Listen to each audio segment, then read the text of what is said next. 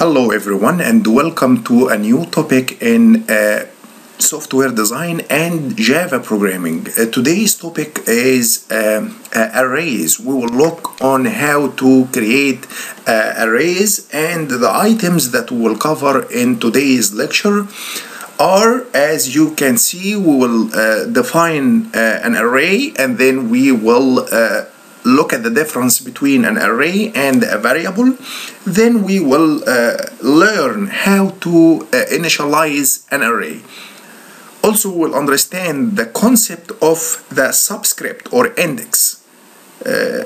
Then we will use a for loop to process an array, either to assign values for each element of the array, or to display each element of the array that we will create as we progress.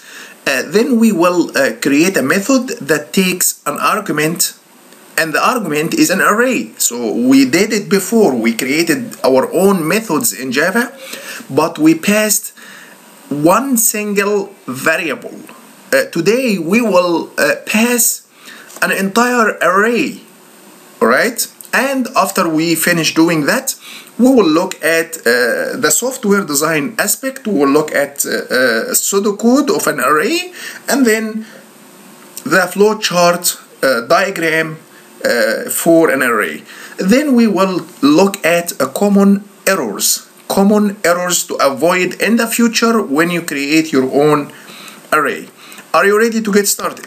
All right, so if you are ready to get started, arrays are that simple. As you can see here in the diagram, if you know what is a variable, just put some variables together and that will make an array. Right? So what is an array?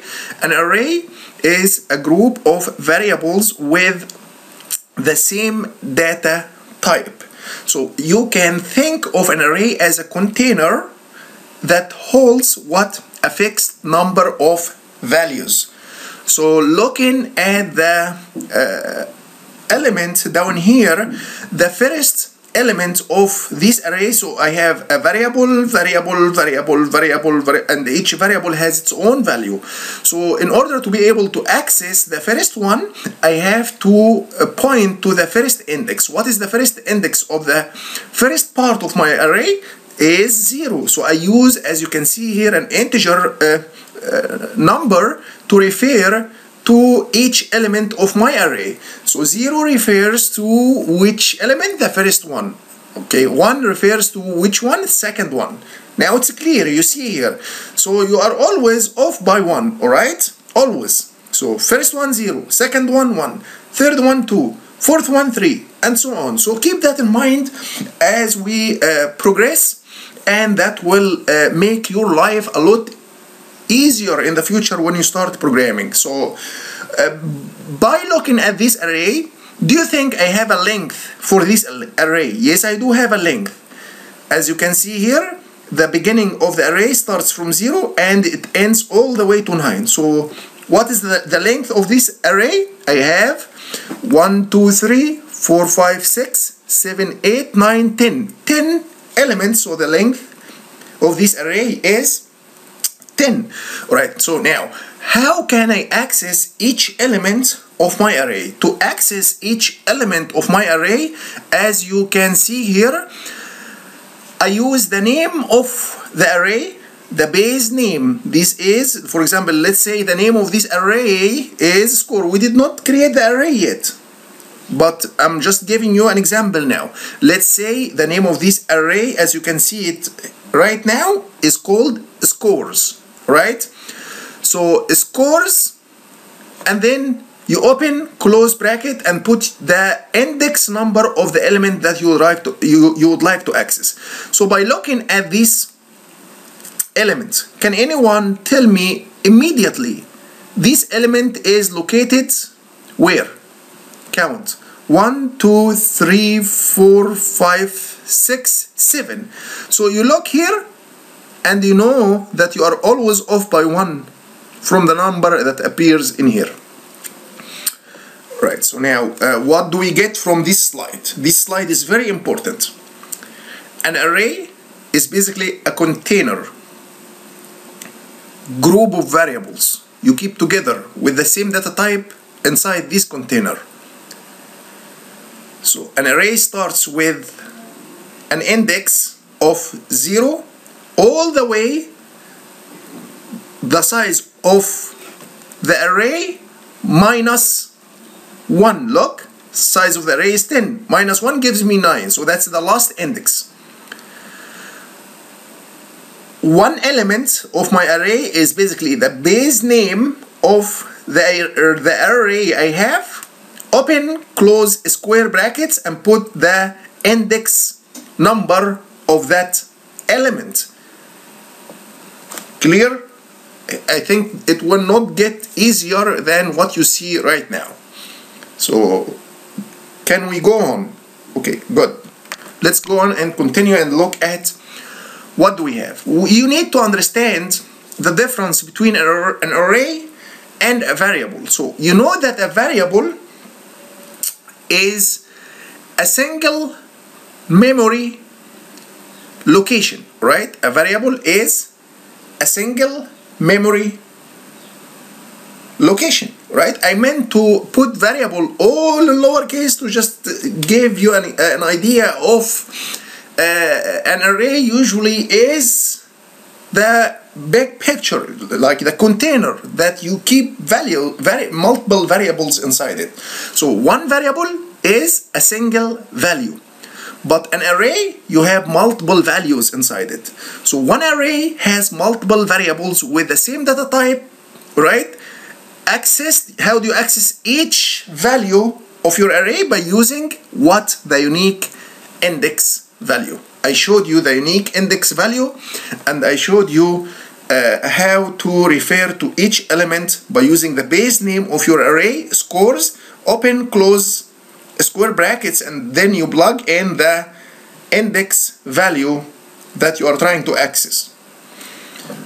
So what is an element? An element is basically one variable. One element in your array is one variable from the list of variables in an array.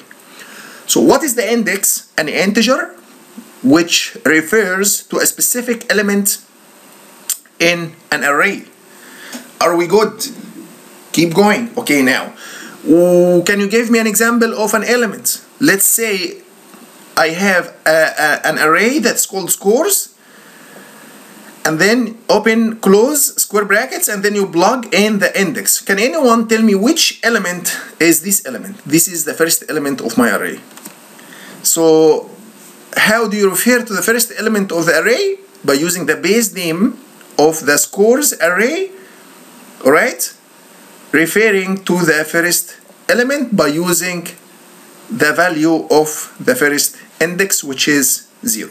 Keep in mind, when I typed scores, it's all in lowercase. Why? Because you follow the camel case naming convention when you create an array, because it is similar to variable in the way you in the actual naming convention, but in the way you declare it, it's different. We'll look at how to create an array in a minute.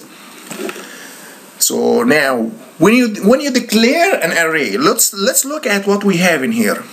First, you specify the data type of your array. Open, close square brackets. That means that you are creating an array, right?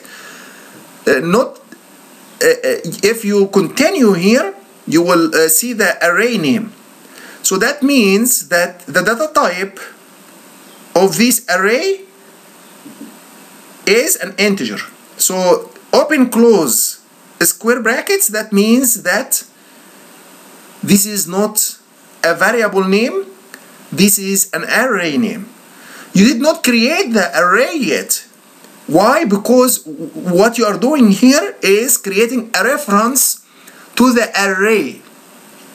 Right, keep in mind, I have spaces. Space after integer, space after square brackets, and a space before the semicolon. That's okay. You will not get any errors. If you remove the spaces, that's okay too. So you can have spaces, or you can remove the spaces from around your keywords. Alright, so now we already created a reference to the array, but we did not create the array yet. So here we created the reference to the scores array, but we did not create the array yet. So now, how do you create the array, or how do you allocate a memory location to your array? By using the reference, the array reference here, and assigning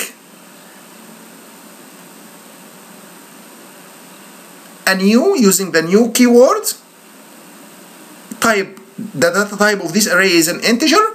How many elements do I have in this array? 4, semicolon. That's how you create your array. We will look at the different ways to refer to an array and to create a memory location to your array as well. So now, do I have values? Do I have values for the scores array?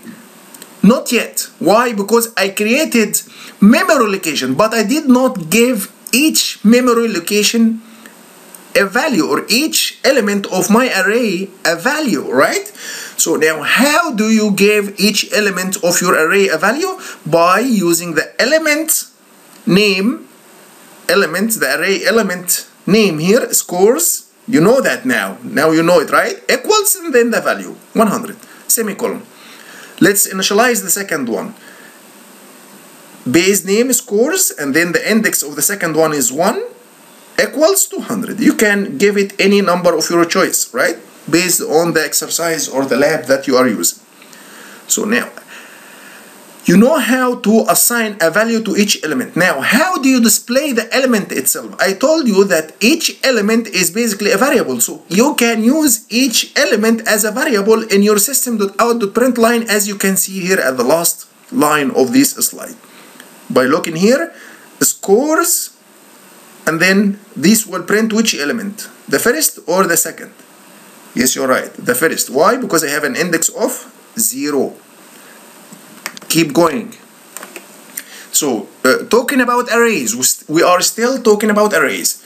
So now, you know, every time when you create an array, you create a reference to the array. Okay, someone will look here, well, you did not teach us to create the array this way. Look, let's go back. You created your array by having the curly bracket in between integer and scores. Let's go forward. And here you are saying that you can create the reference for the array by having the square brackets after the array name reference, or the reference for the array name. Yes, you can, but that's not recommended, really. You don't just stick with this one. Stick with this one. Alright? You don't have to use this one, but if you see it, you know that this is another way to create a reference to the array name. Right, now let's create a memory location for my array and specify the size. So scores equals new integer, the data type, right? And then the size. Please keep in mind, here you see integer, here you see integer, right? Keep that in mind when you create your array. Or you can, to avoid any confusion, just do the whole thing on one line. So integer, open close square brackets, the array reference name equals new integer 4. So now I created the reference for the array and specified the memory address for my array, but I did not give values yet. How do you give value? Scores, open close square bracket, between the square brackets you put the index of the element that you are trying to access, and then you give it any value of your choice.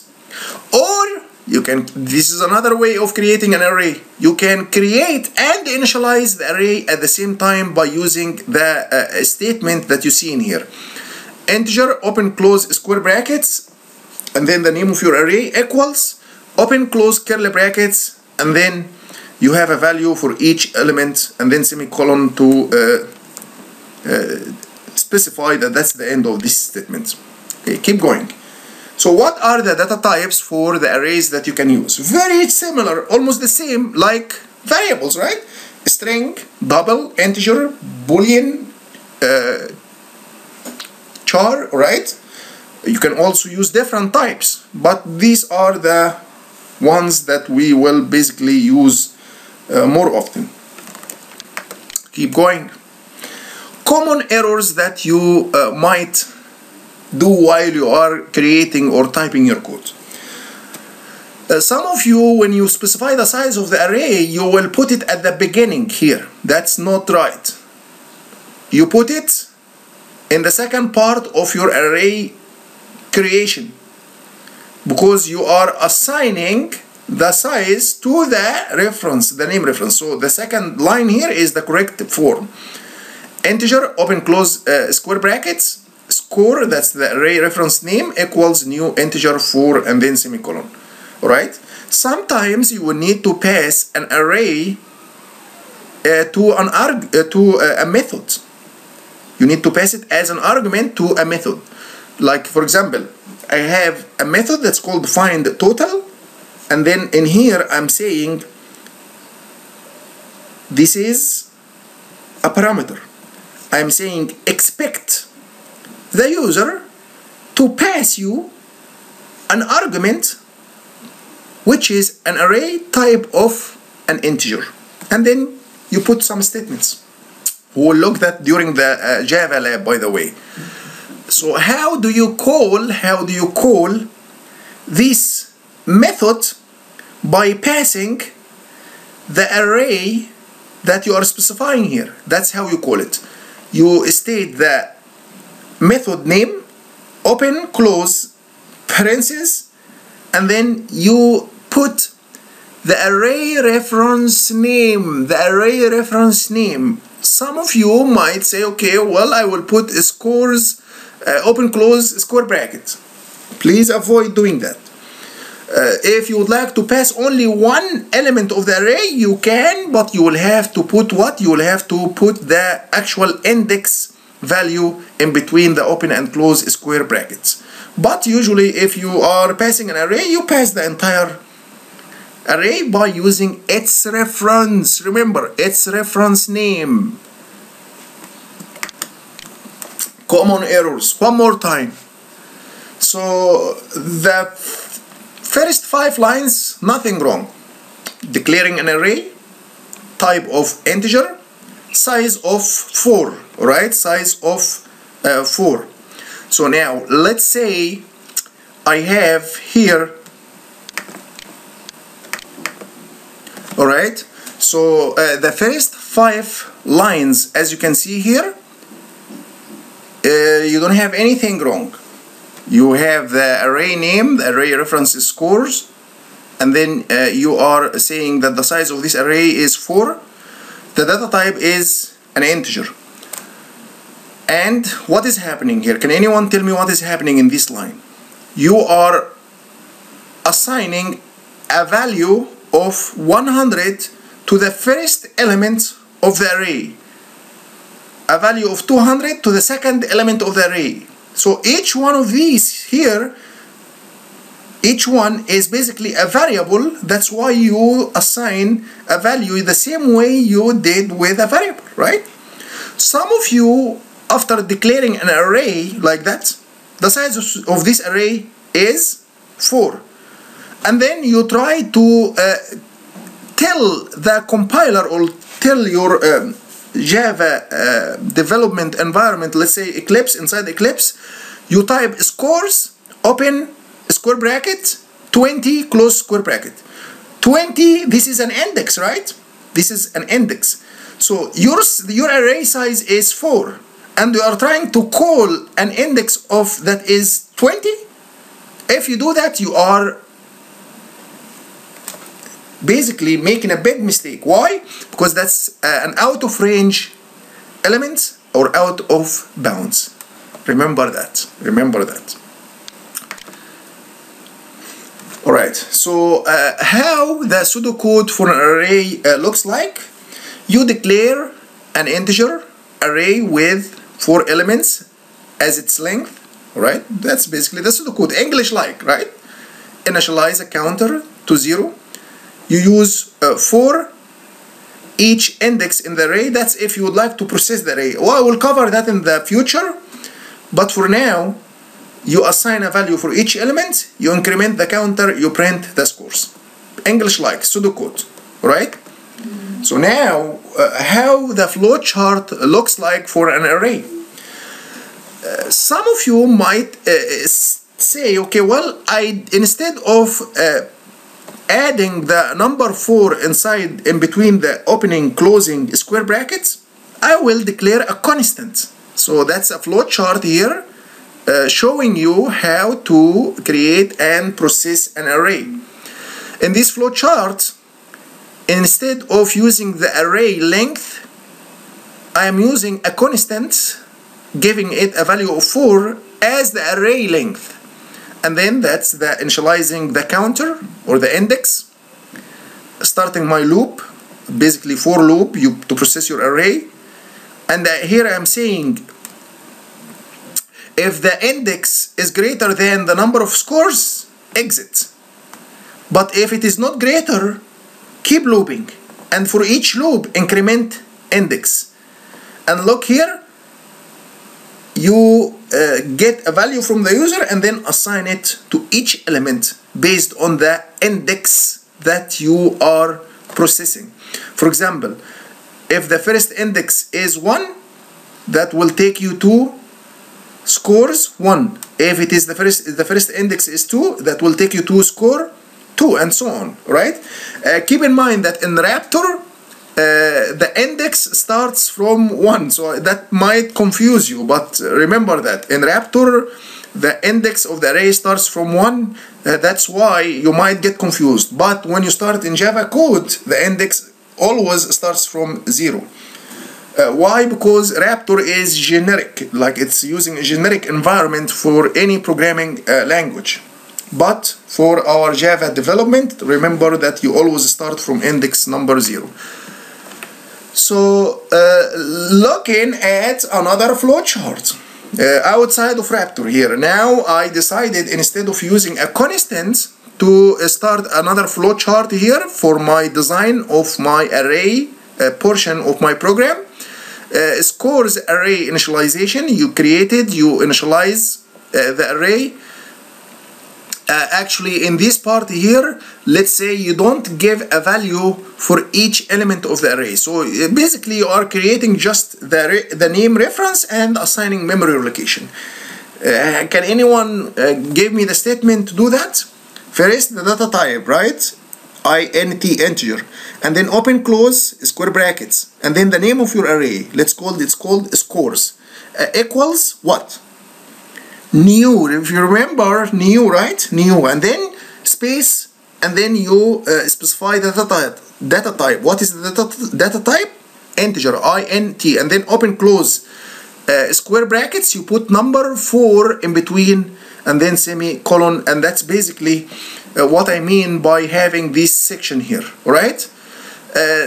Now, you start a for loop to start processing your array. So in your for loop, you need to create, okay, can anyone look here and find the mistake?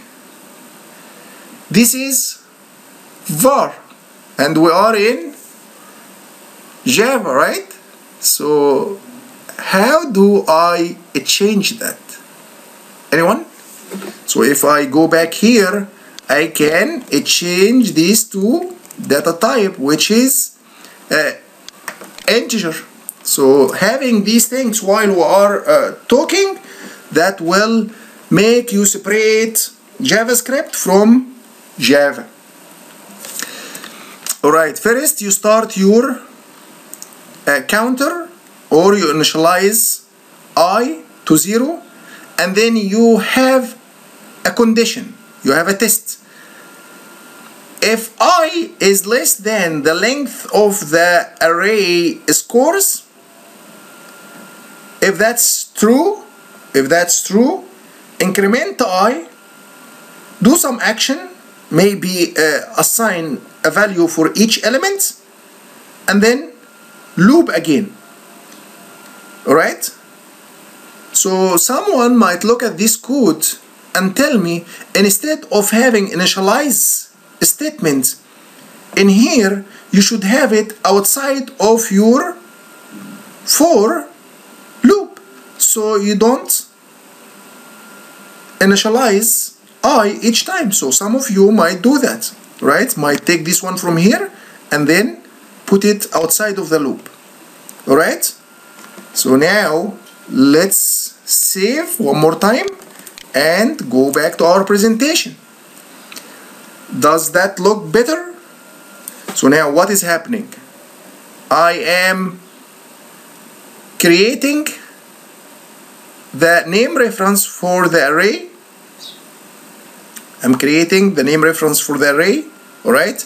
And then I am declaring a variable, initializing its value to 0, right? By the way, if you create an array and you don't give each element of the array a value in this section here, each element will have a default value of 0 if the data type of this array is integer. Just keep that in mind, and I will show you some examples when we start our lab. And then you go inside your for loop, you have a test condition. Inside your test condition, you are saying as long or if I is less than scores.length, the length of the array. If that's true, increment I, and then it's very important that you increment I. And then your action, for example, is to give a value for each element, and keep watch here. The index is basically looking for the value of I. So the value of I will be what? Will be, let's start. So now integer I equals 0. So now the variable of I is 0. I am starting here to look at this condition. If this condition is true, now you do what? You increment I. So basically someone might say, okay, well, instead of having I here, I would rather to have I here. Right? So now let's go ahead and save and look at our flowchart one more time. Does that look easy to understand now? So again, you start your application. You create your array name reference and you initialize it. Default initialization, if you have an array of integer, data type of integer, that will give each element a value of 0. And then for your for loop, you need to create a counter I and then initialize its value to what? To 0. You go through your for loop, and inside your for loop you have a test. As long as I less than, or if I is less than the scores.length, if that's true, now you will do some action and you increment your I, and then I value now is 1,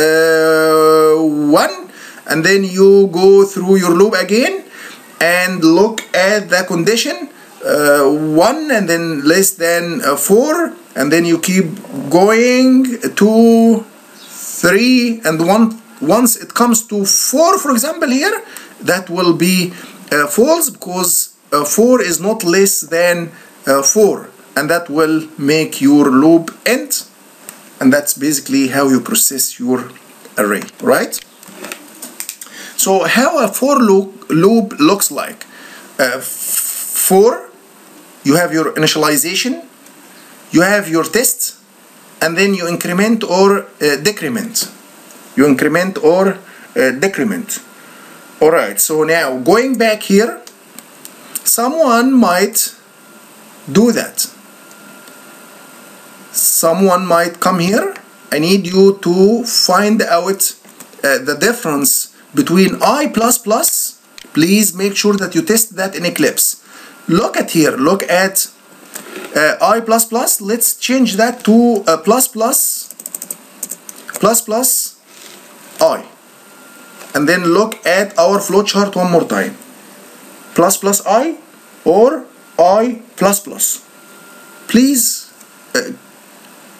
after we finish this lecture, I need you to create your for loop And in your for loop, look at the structure of your for loop. I need you to try I++ and ++I and see how this will affect your for loop. You need to understand how the loop is working. So if you know how each step in your loop is being executed, you will be able to handle each statement correctly without any mistake. Alright? So now, going back here, processing arrays. So in your Java code, that's how you create an array reference for the scores array, and then specifying the size of the array, but you did not give it a value yet. You did not give each element a value. So how do you give each element a value, for example, of 200? You start a for loop, you initialize I to 0, semicolon, you have your test as long as I less than scores.length, semicolon, increment I, and then open close curly brackets, scores I equals 200. So that means that it will keep looping for 0, and then it will increment 1, increment 2, increment 3, increment test. 4 is not less than score.length, exit. Clear? Okay, so if this is not clear, I know array can be confusing at the very beginning when you are learning it for the first time. Let's get out of programming completely. Let's say now you are going to Walmart to buy some macaroni, for example. A macaroni box, one macaroni box. And you don't know where is the aisle for the macaroni product. So what do you do? Do you just keep walking, or do you ask someone? Let's say you are smart and then you decided to ask someone to save you time. So the cashier, for example, or the customer service told you that you need to look for the aisle tag, which is a small sign that is above the macaroni aisle. Basically, they give the aisle label a number, but in our example here, I would like to give you an actual name so you understand what's going on. So now, looking at macaroni tag that is posted on top of the aisle, if you go get this tag and hold it by your name, will you be able to get the macaroni box by doing that? No, you won't. Why? Because the macaroni box tag on top of the macaroni aisle is just what is a reference for the customer. When the customer comes in, the customer will look at the aisles labels, and then he or she will see that the macaroni aisle is located somewhere. Someone will go and then try to take this logo or this sign and then put it in a bag. Do you think that you are smart by doing that? Do you think that you are taking the box by doing that? No, because if you do that, you are taking the reference. Look what you can do when you create an array. So when you first declare an array, you create an array reference. How? By typing int, open, close, square brackets, and then the array name. Alright? So that is basically like the aisle sign for macaroni. So now let's say in the next scenario, you were able to reach the aisle based on the sign that is on top of that aisle. So now, when you do that in Java, when you specify the size of your array, basically, if you type this code, integer, open, close, square brackets, scores, equals, new, and then the data type, and then the size. Now you reach the actual macaroni shelf. Can you reach any box once you are in the shelf? The shelf is empty. The shelf is empty. You have nothing on the shelf. If you try to reach a box, will you be able to reach any box? No. Why? Because you will get no boxes, because there are no boxes. So let's say now you are trying to you are in the macaroni aisle, and then you decided to take the reference, which is scores by itself, and try to display it. That's what you get. Do you see this address here? This is a memory address. So you get nothing, no values, because that's just a location. This is just the shelf. This is just the shelf. There are no macaroni boxes, all right? If you try to put your hand in the specific location of each box, that's what you get. It will tell you, I have a 0. I have no boxes. So now, how do you give a value? How do you create a box for each location inside your macaroni shelf? Not let's put it in a programming aspect, inside an array. Let's say how to assign a value for each element of the array. Do you see? Score I equals box value. Once you do that inside a for loop, this is what you get. Now, if you use scores and then put the index number of each element, that will give you the value of the element. I hope now arrays topic is clear. Thank you everyone for watching, and I will see you in the future. Bye bye.